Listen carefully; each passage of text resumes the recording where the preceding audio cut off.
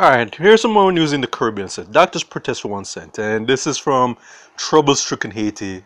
Poor island, always having some bad controversy wherever news comes out. So junior medical doctors to the streets on Monday to protest decision of the Ministry of Public Health to abolish the monthly allowance of Gourdes 9,000, which is one Haitian Gourde, which is like 1 cent in American.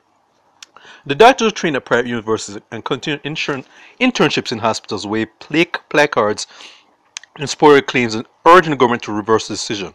In a note sent to the deans of private universities, Dr. Laura Adrian, Director General of the Ministry of Public Health, announced the abolition of monthly allowance for student doctors trained in private universities and continuing their internships in hospitals.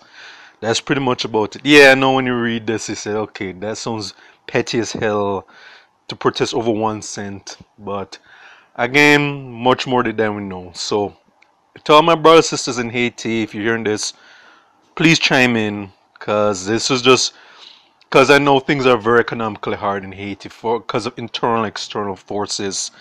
But I love to hear your feedback on it. Love to know more about it because I'm not really going to be blasting anyone so far, but I know that Haiti's gone through so much and still going through a lot. And my sympathies always goes out to the Haitians who really are trying to do the right thing and trying to live a good life and so on. But so many things they have to keep coming so many obstacles. So again, to all my Haitians brothers and sisters, please chime in.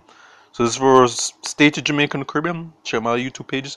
Miles Good Friend and Miles Just Productions. Okay.